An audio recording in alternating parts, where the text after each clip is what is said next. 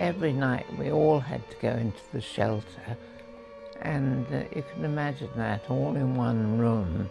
We had to do that because we were on the fly path for Kingston, and they were trying to get munitions. So we had a dogfight every night over New Malden.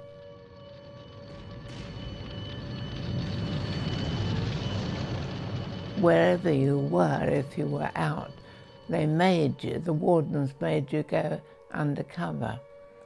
And one particular night I came off the train and the sirens went, and I thought, oh, I'm not going across there, I'm going to run for it. So I did, and got almost home and got blown in, literally, to the golf club.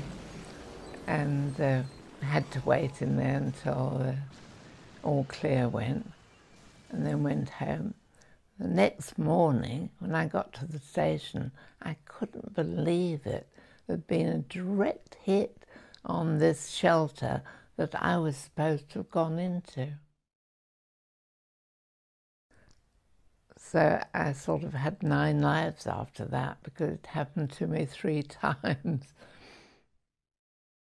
It was very scary. I mean, you never knew from one minute if you were going to be blown up. And even on the buses in London, getting from the city to Waterloo, there were incendiary bombs that came through the roof of the buses. And several times I just missed one of those.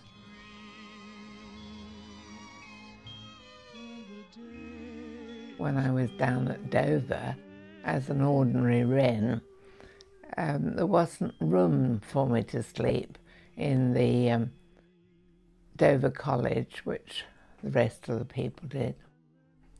So I was sleeping in an outhouse with 2 other girls.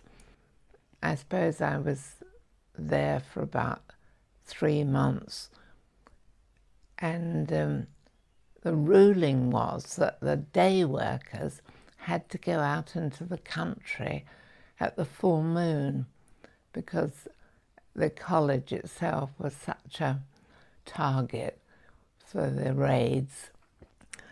And I'd heard how awful it was out there, so I never let on that I didn't go.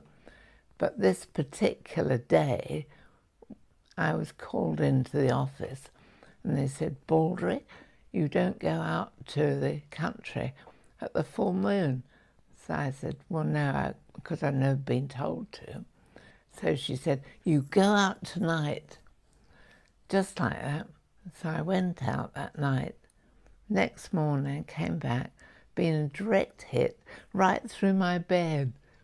Nothing left at all except a radio, which I managed to tie up and it still worked. But that was incredible, and that was a real miracle. The very first time that I'd gone out.